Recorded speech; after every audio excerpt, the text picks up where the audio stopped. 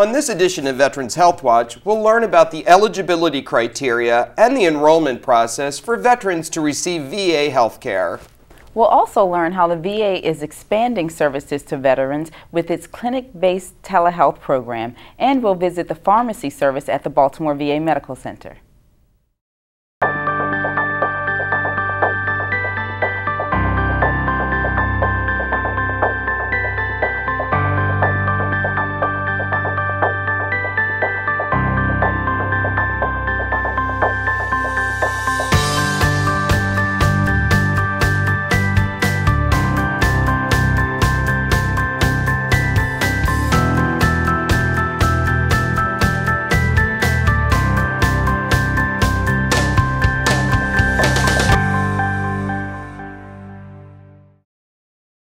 Welcome to Veterans Health Watch, a program sponsored by the Veterans Affairs Maryland Healthcare System that provides the latest health and benefits information for Maryland's veterans, their family members, and the local community. I'm David Edwards. And I'm Kenya Griffin. David, I'm sure many of our veterans are watching the show today who believe maybe they're not eligible for VA healthcare services, or think that only veterans who have been injured in combat are eligible for VA healthcare services. So joining us to clarify VA eligibility and enrollment is Celestine Jennings, the Chief of Ambulatory Care and Processing at the Baltimore VA Medical Center. Celestine, thank you so much for joining us. Thank you for having me. So Celestine, what veterans are eligible for VA healthcare services? Well, a veteran is a person who served active duty military, Army, Navy, Air Force, Marine, and was discharged with other than dishonorable discharge. And Celestine, I know there are probably lots of people watching today's show who served in the National Guard or might have been a reservist. And they're probably wondering the same question. Are they eligible for VA health care? Those veterans are eligible only if they were called to active duty by federal order and they served the full term that they were called. Veterans who have served for training only are not eligible. So how can a veteran start the enrollment process for VA healthcare services? Well, there are three ways that a veteran can enroll. The first way is they can come into the local VAs or the community outpatient clinics. They would need their ID and their DD-214, and they can sit down with someone and they will help them enroll. The second way is online at maryland.va.gov. Click on Become a Patient, or they can call us at 1-800-463-6295, extension 7324, and we will mail you out an enrollment application. And Celestine, I understand that part of the enrollment application includes a financial assessment. What is the purpose for a veteran having to include that information as part of the enrollment process? Well, the financial assessment determines eligibility. It determines if the veteran pays a copay for outpatient treatment, medication, and it also determines eligibility for mileage for patient travel. And how often does a veteran have to update this financial information? It's annual. So if something happens in the meantime, in between having that annual time that they have to update their financial information, such as a job loss, what should a veteran do then, or what's available? If a veteran has a job loss, or his wife, his spouse has a job loss, and their income changed dramatically, the veteran is entitled to apply for a hardship. And a hardship takes care of any future bills that they may occur. They're also entitled, they may be entitled to file for a waiver, which takes care of past medication bills. Great. So Celestine, after a veteran has sent in their application, whether online or mailed it in or left it at an outpatient clinic or VA medical center, how do they know that they're eligible for VA health care and that what priority group they would have ended up in? Well, the local VA where the veteran has come in to register or enroll will actually send out a letter to the veteran informing them that they have been enrolled and which priority group they would fall into, and they actually give them the information of where to call to schedule their first primary care appointment. After that, and roughly about 2 weeks later, they receive another letter from our Healthcare Eligibility Center in Atlanta. And you touched on this a little bit, travel benefits. I know the VA offers travel reimbursement benefits for veterans who are eligible for that service who are coming to and from clinic appointments. So can you tell us a little bit more about that service and what veterans need to know? Well, some patients traveling to the hospital for their clinic appointments are eligible for mileage. Patients such as 30% or more service-connected, less than 30% if they're coming for their service-connected disability, or if they have a low income. We encourage patients to stop past the travel office in Baltimore or at your community outpatient clinic and inquire with your ID. You should collect mileage at the time of your appointment, or you have 30 days, within 30 days of your appointment, to collect mileage. Celestine, earlier you mentioned co-payments. What payments do veterans have to make for their VA health care, and are they required to pay the deductibles that their insurance carrier may still require of them for any of their VA health care? Some veterans do have an outpatient copay of $15 for primary care, $50 for specialty. We do encourage the veterans to try to schedule more than one appointment on the same day. Medication for 30-day supply is $8 or $9 according to their eligibility. And we do have additional costs for inpatient stay, and you can find that on our website at marylandva.gov. How about the deductibles for veterans who have their own outside insurance? Are they required to pay their deductibles to their insurance company? Those veterans are required to pay the co-pays that I just mentioned. Okay. Celestine, you briefly mentioned priority groups. Could you explain that a little more? Well, priority groups were just established to determine eligibility, with one being the priority group for service-connected veterans and 8 being the lowest priority group, which are veterans with high-end income. Celestine, after a veteran has enrolled for VA health care and they're found eligible to receive VA health care, what services are they entitled to receive? The VA offers a wide range of health care, including inpatient, outpatient, and specialty care. Celestine, how could a veteran learn more about VA eligibility and enrollment? To learn more about VA eligibility and enrollment, they can go to our website at maryland.va.gov, or they can call us at 1-800-463-6295, extension 7324, and someone in the Enrollment Center will be more than happy to help them. Celestine, thank you so much for joining us today. I'm sure our viewing audience has learned a lot about the eligibility and enrollment requirements for VA healthcare, as well as the services that are offered to veterans throughout the state. So thank you for being here. Thank you. We're going to take a short break, but when we return, we'll be talking about clinic-based telehealth programs. So come back. The VA Maryland healthcare system is a great system. It's not your grandfather's VA. We are a progressive and dynamic healthcare system. And it's our mission to provide the highest quality healthcare to our veteran heroes. Great programs, great technology, great staff. And it's just touching to see how everybody just come together as one. We do what we can to see that they get the best service. It's a family. Nobody takes better care of you than family. Those veterans who don't enroll in care, many times if you ask them if they're a vet, they'll say no, but I did serve in the military. Anyone that made that commitment to put your life on the line for others is a veteran. The system is very accessible. For instance, enrollment. We have 3 ways to enroll. You can enroll online, you can physically go into the VA and enroll, or you can telephone to enroll. Doesn't cost anything to enroll. All it takes is a few minutes of your time and a copy of your DD-214. That's all you need. I'm a veteran myself, and I tell the family, when you entrust the care of your loved one to me, you can go home safe and very at ease. Best thing that you can do is just come in and apply. Without a doubt, any veteran definitely owes it to themselves to enroll. You know, your health and well-being is priceless.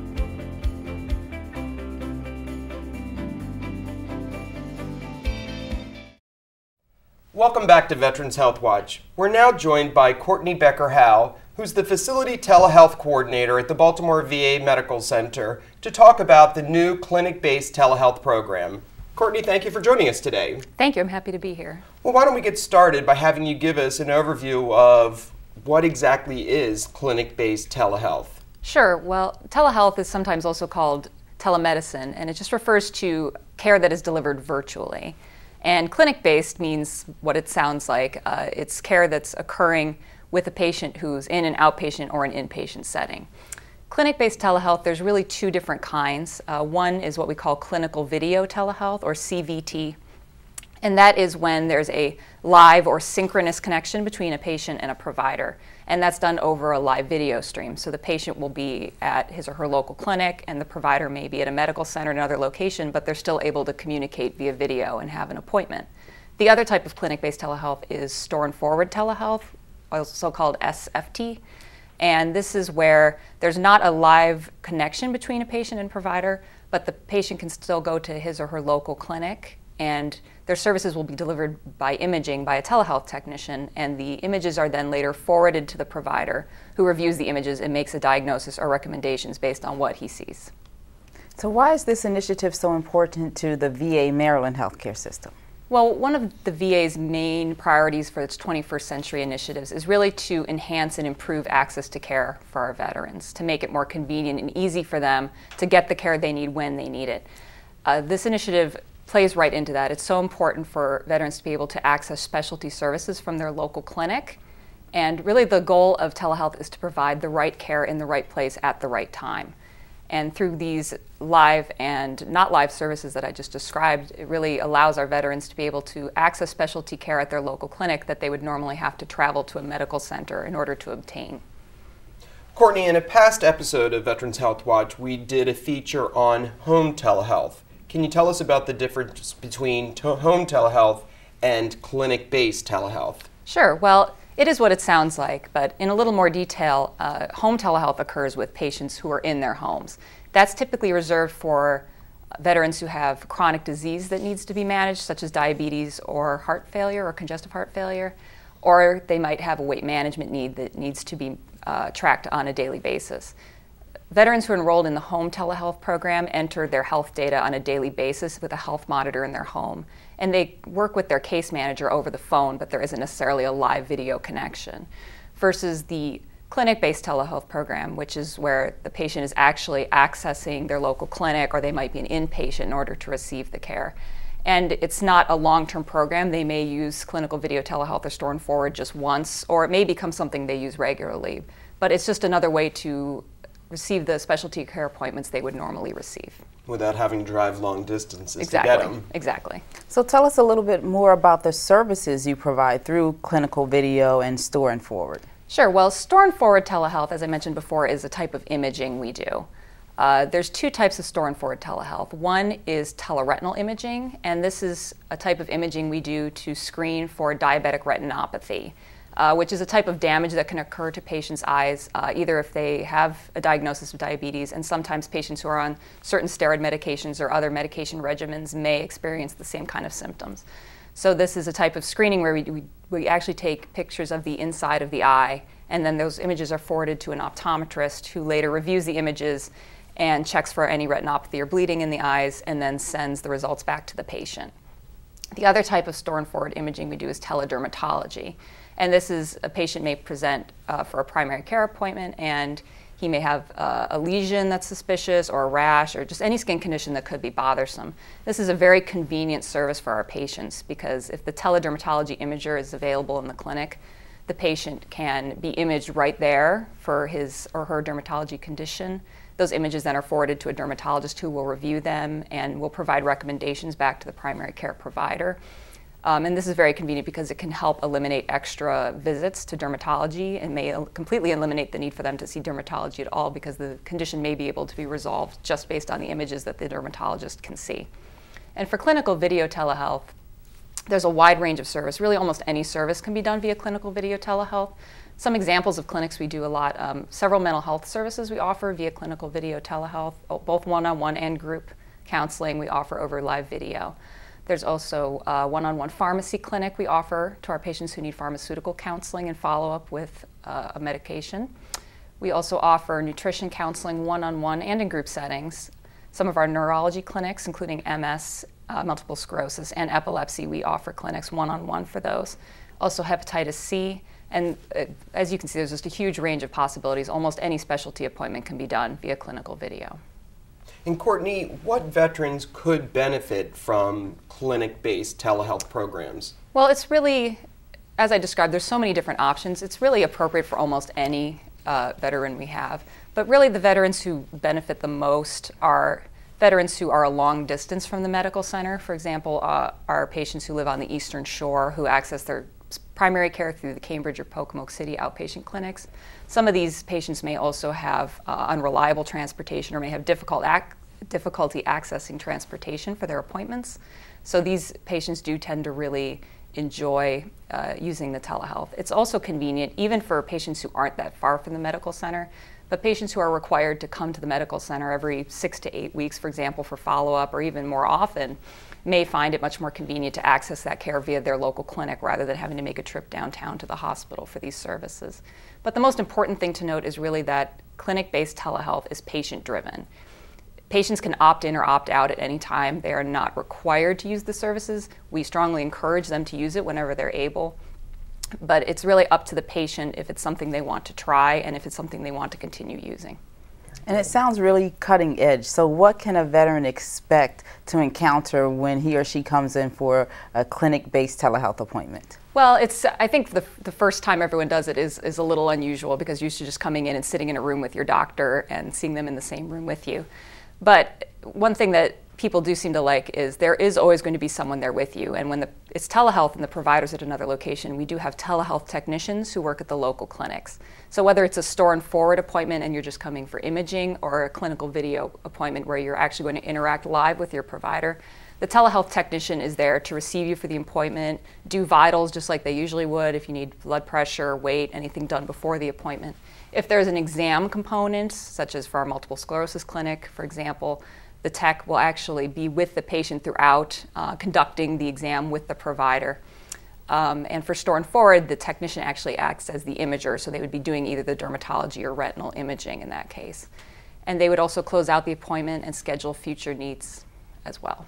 Courtney, are there any costs associated with clinic-based telehealth? And also, can you tell our viewing audience where is this unique service available for veterans to get this care?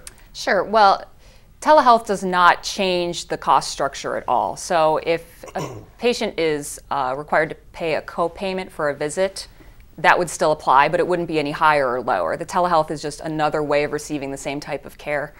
In fact, it's sometimes can be cheaper for patients because if, for example, if they come in for a primary care appointment, let's say they need their dermatology imaging done while they're there, that would then fall under the primary care appointment and could potentially avoid them having to pay a specialty care copay at a later time. Also, the clinic-based telehealth we offer at all of our outpatient clinic locations, Fort Howard, Loch Raven, Glen Burnie, Pocomoke City, Cambridge, and our new clinic at Fort Meade as well. We'll be offering telehealth there. Also at the Perry Point Medical Centers, and even at the Baltimore Medical Center. Even though most of the providers are there, we do offer our store and forward imaging there because it can still be a great convenience for patients who are there for primary care appointments. Courtney, you've shared a lot of information, but how can a veteran learn more about the clinic-based telehealth program? A veteran can go on www.telehealth.va.gov, which is the VA's telehealth site for its patients and people interested in learning more about the telehealth technologies offered at VA. They can contact us in the office at 410-605-7567, and we'd be happy to discuss more in detail with them. And we also encourage veteran patients or their family members, if they're interested in learning more about telehealth, the next time they're at clinic or with a provider, feel free to ask them if it's a service they offer, and so they can learn more about it. Courtney, thank you so much for joining us today. This is really exciting technology, and I'm sure our veterans are really excited to ask their primary care provider more about this new service. So thanks for being here. Thank you very much. We're going to take a break right now, but when we come back, we'll be at the Baltimore VA Medical Center learning about the VA's pharmacy program. So stay tuned. The VA Maryland healthcare system is the overall healthcare system for veterans in the state of Maryland. We have 3 inpatient locations as well as 6 community-based outpatient clinics. The treatment that I've received from the Maryland VA healthcare system, it's been top-notch, definitely cutting edge. I think what makes the VA innovative is constantly exploring new ways to become more efficient and more effective. We were the first hospital in the world to make the transition from film-based radiology to filmless radiology. We measure everything we do. we are always keeping track of our ability to deliver the standard of medical care to all our patients. We have the most committed, diverse, and caring group of professionals. You know, a lot of us have served in the services. These guys and these ladies, I mean, they're everything to us. And there's nothing I would not do for them. I don't know what it's like. I don't know what it's like to be in a war. I don't know what it's like. I don't know what it's like to be shot at. To be shot at. To be put in harm's way. Put my life on the line. I don't know what it's like.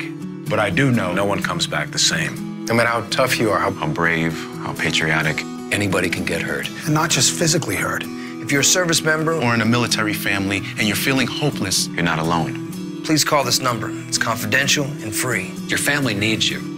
We need you. Thank you for your service.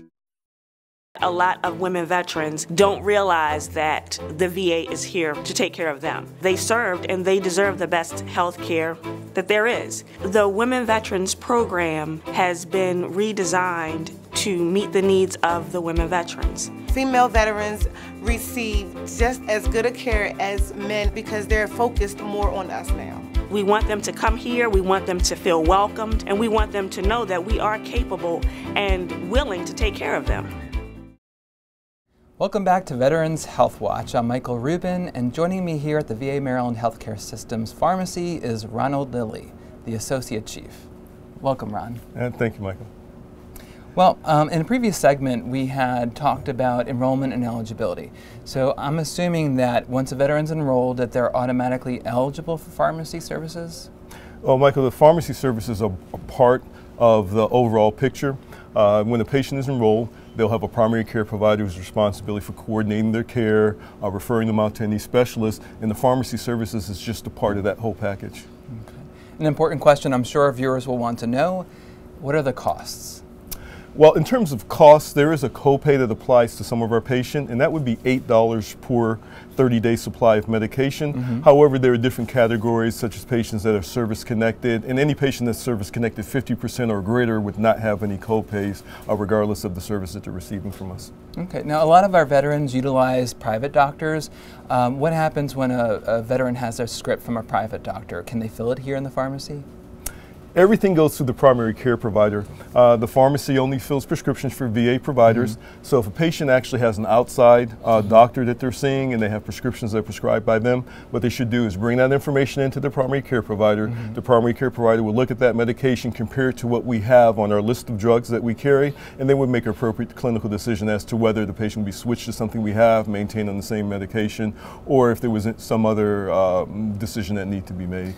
You actually brought up my next question, which is this formulary. I know it's set nationally it's set, but what if a veteran medically requires something that's not on the formulary? What happens? Well, our formulary is very similar to any other insurance plan. It's actually a list of all the drugs that we do carry and have available. There are thousands and thousands of drugs, and no health plan or pharmacy carries every single drug that there is, but we have representative drugs from each class.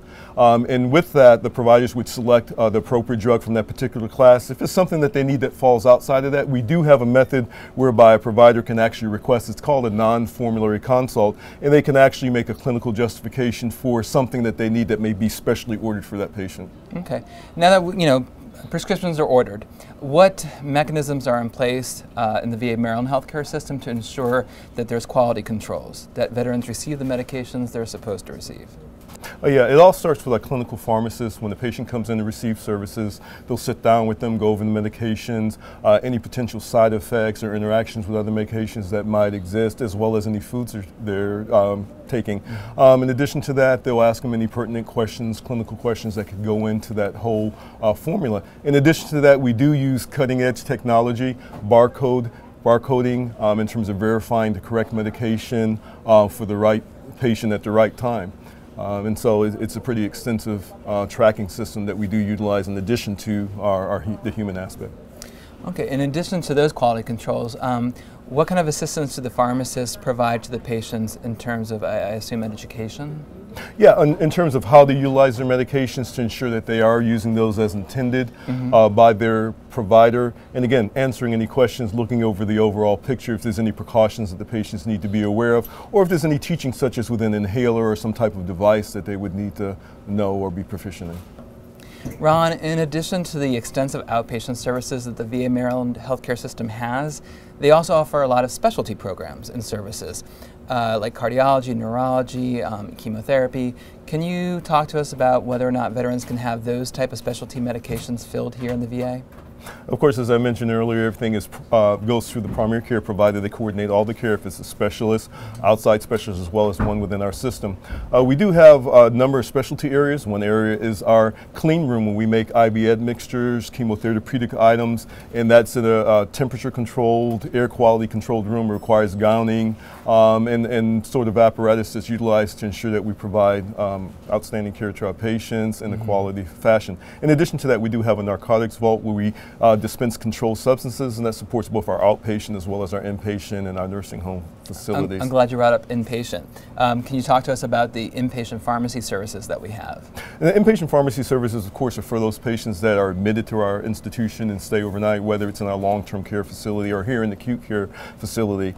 We utilize, again, technology in terms of tracking the medication from the time it's packaged, utilizing barcoding, all the way through the time that it's administered to the patient by the nurse to ensure that we do have accuracy in the doses that are being delivered to our patients. Ron, I can't thank you enough for taking the time to talk with us about the pharmacy services available here at the VA Maryland healthcare system and allowing us behind the scenes to look at the state-of-the-art system that we have in place to ensure safe handling and distribution of the medications. So thank you again. Pleasure's all mine, Michael. And now back to the studio. Thanks, Michael, for that report from the pharmacy at the Baltimore VA Medical Center. That wraps up another edition of Veterans Health Watch. If you have questions about today's show, or you'd like to make suggestions for future topics, please contact us at 1-800-463-6295, extension 7101. You can also visit us on the internet and follow us on Facebook and Twitter. And remember, if you are a veteran or you know a veteran who is not using the VA Maryland healthcare system, please call us at 1-800-463-6295, extension 7324. Visit us on the web or come to one of our medical centers. We'd love to serve you.